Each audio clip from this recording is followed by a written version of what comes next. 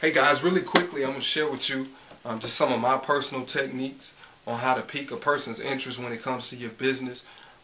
Using the system is so important in building a business because system of course stands for saving yourself time, energy, and money, but you want to do things that others around you can duplicate. Now, I'm excited about Zija, and I think it's really easy. I'll use some creative ways. Hopefully you enjoy these things as well, but you have to begin with the end result in mind.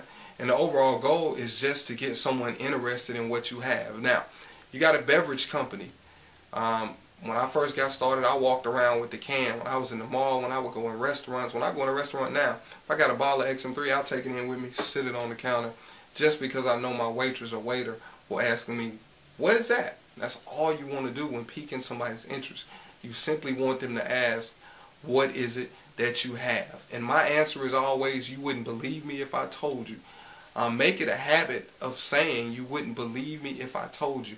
A lot of us drop the ball or fumble the ball simply because when somebody asks us what we have, we try to blurt it all out. We try to give them our whole presentation right there on the spot versus using the website, using any brochures or newsletters you have on hand, using a pre-recorded call, using a live call.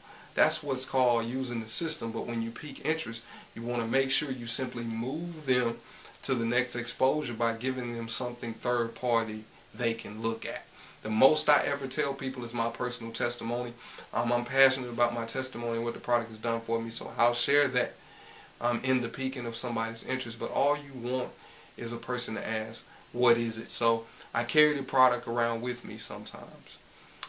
When I'm around people and I hear people talking about things that I've heard the product do for others, I say, hey, I had a friend that experienced that. He doesn't have that problem anymore though. I hear somebody talking about joint pain. I say, hey, you know what? Did you say joint pain? Yeah. I had a friend that experienced that. He's not having that problem anymore. And their next question is always, well, what did he do? That's exactly what you want them to say. And your answer is always, you wouldn't believe me if I told you. Some people say, try me. No, I'm not going to tell you because you wouldn't believe me. But I'm going to show you something. We are in the show business. Show somebody the website. Show somebody a brochure. Show somebody some product. Show them a 4-day trial.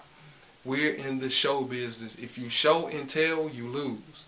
You show and let the product speak for itself. Let the product tell. So when piquing somebody's interest, remember the overall goal is to get them to ask what it is you do. You're using the weight management system, you're losing weight. When people ask you how you did it, tell them, you wouldn't believe me if I told you. So with that, I'm excited, guys. You pique somebody's interest, get to the next video, learn what to do, and then follow up, and we'll go from there. We'll see you over the top. Let's go.